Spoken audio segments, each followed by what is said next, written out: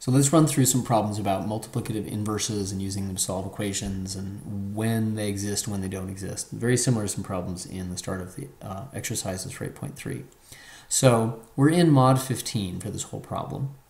And the first thing is we'd like to find the multiplicative inverse of 13, or 13 bar if you want to say the bar out loud, in Z mod 15 if it exists. Okay. Now there's one situation where the if it exists is really easy to determine. That's if we're in a prime mod. That's one of the big theorems here. Is if we're in a prime mod, everything except 0 is going to have a multiplicative inverse. It's a really, really nice fact. But we're not in a prime mod. Okay. Now there is a refinement of that fact that I'll mention in a minute, but let's just go ahead and see what happens if we just tried with the definition. Okay. And let me go ahead and just paste that in. What is the definition? We're trying to find some mystery x such that 13 times x equals 1. That's what it means to be a multiplicative inverse. And of course it means mod 15. And I'm going to go back to the ordinary integers. I'm going to translate that into a statement about ordinary integers. We're trying to transition more and more and more to working entirely within the mod world because it's more powerful, more sophisticated, and leads to some of the great stuff about encryption, for example. But when we have to, when we're stuck, we can go back to ordinary integers. This is what it means for 13 times x to be congruent to 1 mod 15. There's some y that makes this work.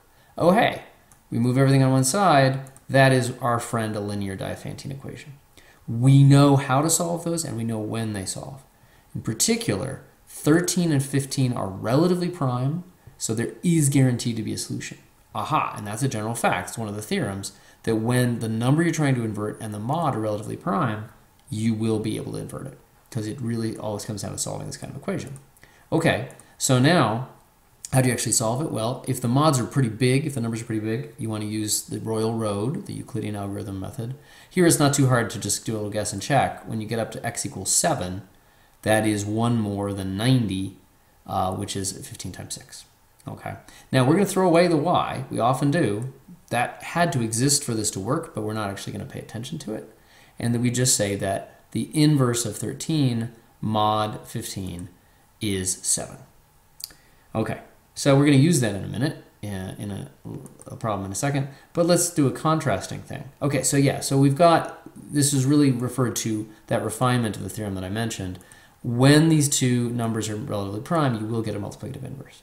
Well, what if they're not relatively prime? Okay, well, what would this story look like if you put a 6 in here instead of the 13? That's a problem. 6 and 15 are not relatively prime to each other, and that means this is going to have that common factor of 3. There's no way that can be 1. That's what we'd have to do to find a multiplicative inverse. It's not going to happen. Okay, so does not exist. Okay, so really the yes or no questions, does this exist or not, are really cut and dried and are really good places to go back to the theorems in the section about how the number you're trying to invert relates to the mod. It's really, if they're relatively prime, it's going to work. If not, it won't work. It's that simple. Okay. So what could we use this for? Well, many things, but oops. Didn't need to do that twice. Okay.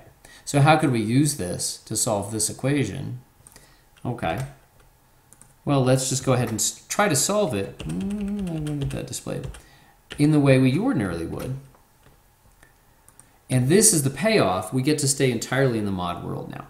Okay, so 13x is going to be minus 3. I'll put the bar on there to be careful, to emphasize we're really staying entirely in the mod world. Now, I could simplify that. You know, I'm going to choose not to simplify that. We could definitely change that to a 12 if we wanted to, but there's no great need. Okay. Now I'm going to multiply both sides. Let's take that equation.